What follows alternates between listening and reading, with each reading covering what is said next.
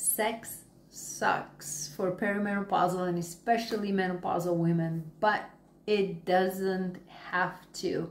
Specific challenges include decline in sexual desire due to hormone changes. So as your testosterone, progesterone go down, your libido goes down. As your estrogen goes down, you get vaginal dryness, you get something that sounds awful, vaginal atrophy, which is the thinning of the tissues, which then diminishes sensitivity. And if you can't feel it, there goes your motivation. Hot flashes, night sweats, and poor sleep can affect your mood and make you tired. So obviously you're not going to be interested in sex. Weight gain, by the time you're perimenopausal or menopausal, you might have gained way too much weight, and that affects your stamina, affects how you feel inside your body, but also affects body image. So you might be hiding and avoiding sexual interactions. Then again, because of the loss of estrogen, you get urinary tract infections, and no one feels sexy having one. And even afterwards, it takes a while for your body to recalibrate itself because of the antibiotics you take. So it messes up with your digestive system, makes you uncomfortable. Obviously not the best setup for a fun night. Mood swings and depression definitely kill go time. Yeah, if you're angry at your partner and you're depressed, the last thing on your mind is getting naked and doing something.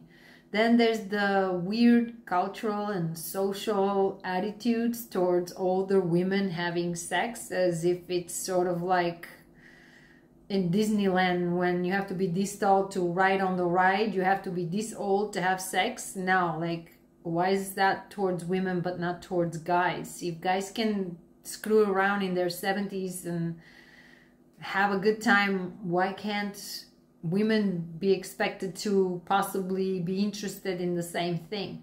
Then there's probably the worst part is relationship dynamics, because if you've been with the same partner for a while, you have all these buttons you push, you have all these resentments towards each other, you're not really that interested in each other physically, been there, done that. And especially if you've never really had a good sex life before, now it's gonna feel even more like a big drag. So what to do about getting the spark back and having a good time again? So the number one rule is use it or lose it. So, okay, if you're single, what do? Yeah, you can still use it or lose it. There are ways for you, you know, play with yourself, get toys, whatever, have friends that you see on certain nights or something. Yeah, I'm sure you can figure it out, but you've got to use it or you're gonna lose it. The orgasms that you get, the lubrication that you get through stimulation is actually gonna keep your tissues healthier and your hormones in a better balance.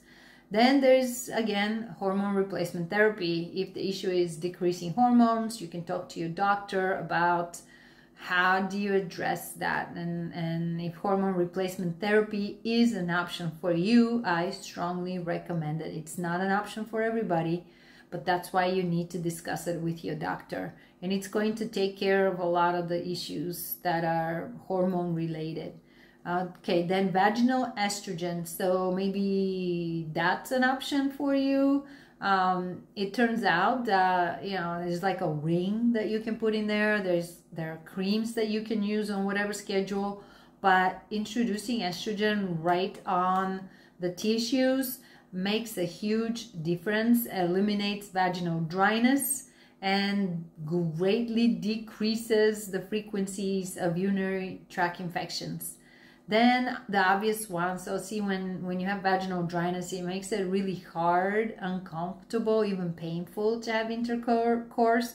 So the easiest solution, even if you don't have access to vaginal estrogen, is to use lots of lubricants and moisturizers and see where that goes, and start slow, don't rush it. Let things loosen up. Then a big one is stress management and taking care of your mental health. And I talked about it in this video, previous video. So you can head over there after here and then learn more about stress management. But stress kills sex, even in younger couples, in younger people. So you need to take care of that. And then remember that intimacy leads to satisfying sexual encounters. So things as you get older don't have to look the way they looked when you were younger. So your sex life can look very differently, and things can take a little while. You might need a different way to go about it before you go for it.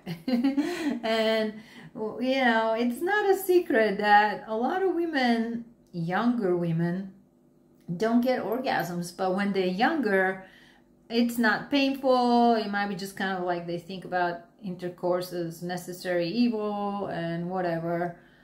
But when you get older, you don't really want to put up with that. And if you actually do want to feel satisfied and happy, you're going to have to communicate with your partner, create more intimacy in your life. So more physical connection, more emotional connection, and, you know, things will kind of lead in the right direction. And then from then, you might find out that you like different things now than you used to like before. So this is a good time to experiment and explore, maybe some toys, maybe some different lifestyle stuff. I see a lot of women when they kind of get to that midlife or menopause, perimenopausal, menopausal area time, decide to like explore with, you know, if they have a partner, they start swinging. There's all kinds of options out there. Are you aware of them? What's interesting to you? I once had a 70-year-old female client telling me that she was done with men and she was now more interested and curious about having sexual relationships with other females at 70. So everybody's different. Who are you? What do you like? What are you curious about? This is a good time to start exploring. If you like this video, give me the thumbs up, subscribe, share in the comments your experiences, what helped you, what were your challenges, and let's keep the conversation going, because it's a conversation that's not very prominent out there. There's stigma, there's personal shame, there's confusion, there's ignorance, and there's just the part where society's kind of done with women after menopause. I don't know, but women have a lot of vitality well past their menopause, and there's absolutely nothing wrong with wanting to have a vibrant and satisfying sex life. So thank you for watching, and I'll see you in the next one.